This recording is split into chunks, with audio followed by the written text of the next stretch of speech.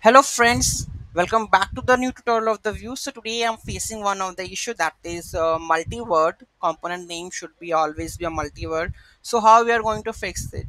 Those who haven't subscribed my channel yet, please to subscribe my channel, and if you like the video, please do like, share and comment on my video. So let's get started. So to fix this issue, I'm going to do is we have to open the view config.js file.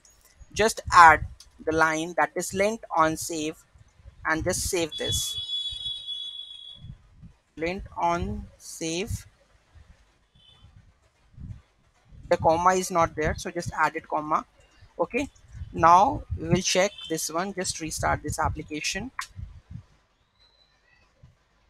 Okay, this is working. Let me open this link, and here we have about page, then home page. Okay, so this is how we are able to fix that issue. In the next video we are going to learn about the react, sorry, not react, view router app. Okay, so any doubt, any query in that, just let me know in the comment section. Thank you so much for watching this video. Have a great day.